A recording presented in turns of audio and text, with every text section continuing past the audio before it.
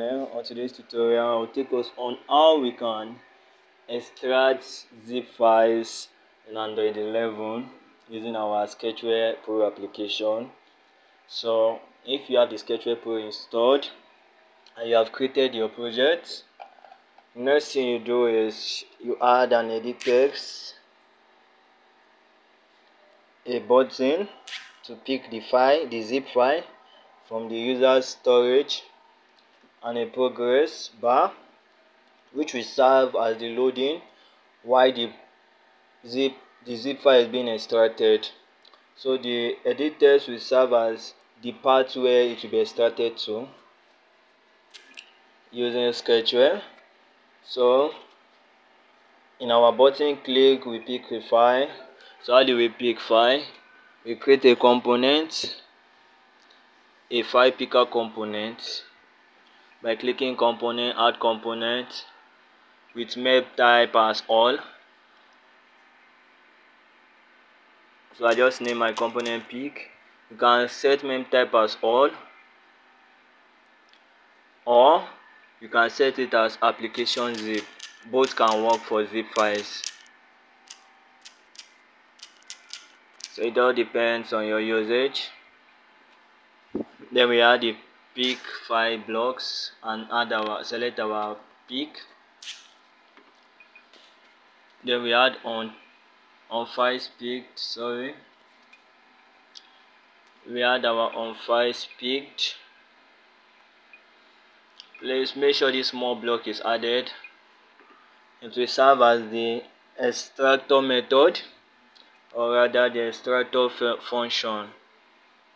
So from Android 11 above, we are not allowed to access files.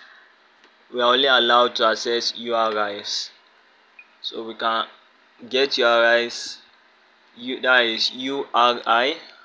So this is a URI, and when a user pick a file, Android doesn't return the file. What Android return is the URI, and to get the URI is using this. So now I set my URI to be equal to the URI the user gives me.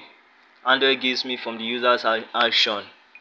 So I created a string called output path, which will store the path where I'm extracting it to. So the user's pick from, so I'm extracting it to output path in edit text 1,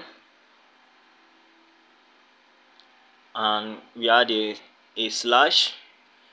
Either you use an edit text 1 or you use this block.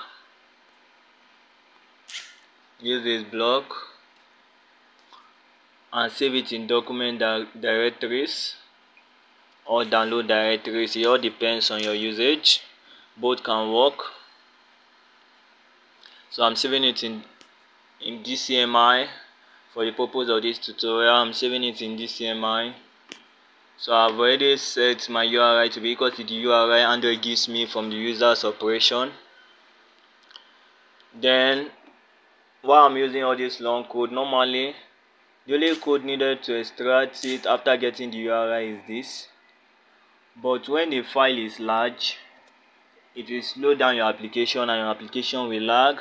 And we all know users don't like a slow application. So what we do is we use a class called async task. That is, we run the task in background. So while the task is being run, this happens. So anything that you want to happen when the task is being run, you put it under this progress bar set visibility block to visible. So when the background task is running, we unzip from URI to output path. So when the task is done, we remove the progress bar to gone and we toast unzipped. So let's test the app and see how it is.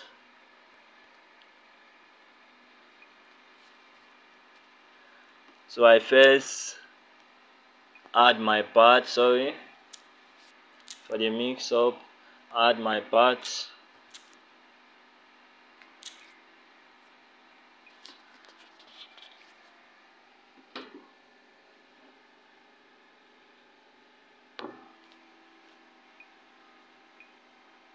So I created a random folder, an empty random folder,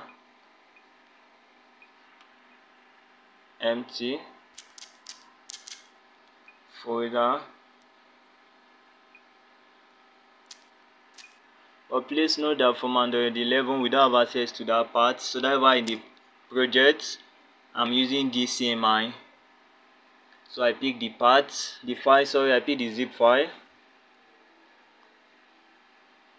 any zip file, and then I extract it. So it's currently extracting.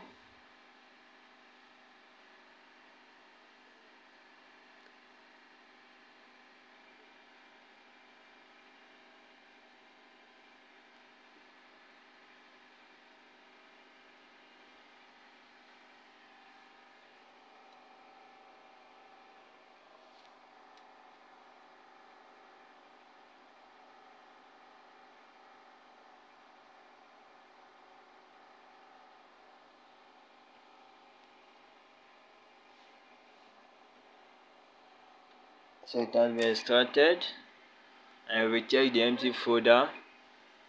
We will see the zip file extracted here. We can also extract more files to that part.